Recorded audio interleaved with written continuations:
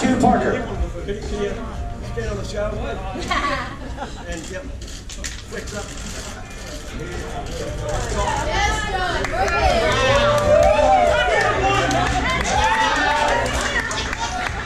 Right, put a shirt on.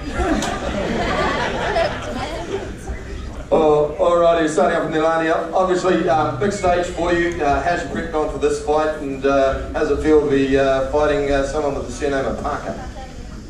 Yeah, no, I'm feeling good, eh? Yeah, can't wait for tomorrow, so yeah. Training gone well? Yep, no. I know you're a bit shy about taking the shirt off, but you know, do you think you'll win the Abflex battle? Yeah, I think so. All right, mate. Look, obviously, great being part of this camp. Once again, you're on the undercard of your brother.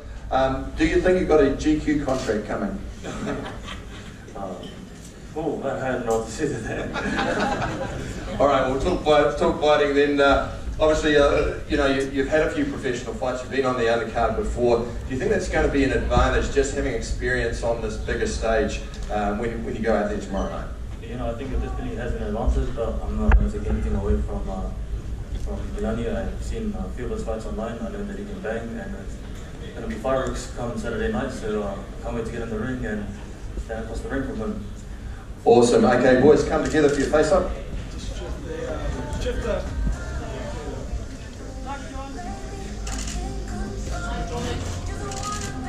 All right, face forward, boys. Once again, 4 3-minute rounds. Professional light heavyweight brought to you by Egelani Taito. Thank you, boys.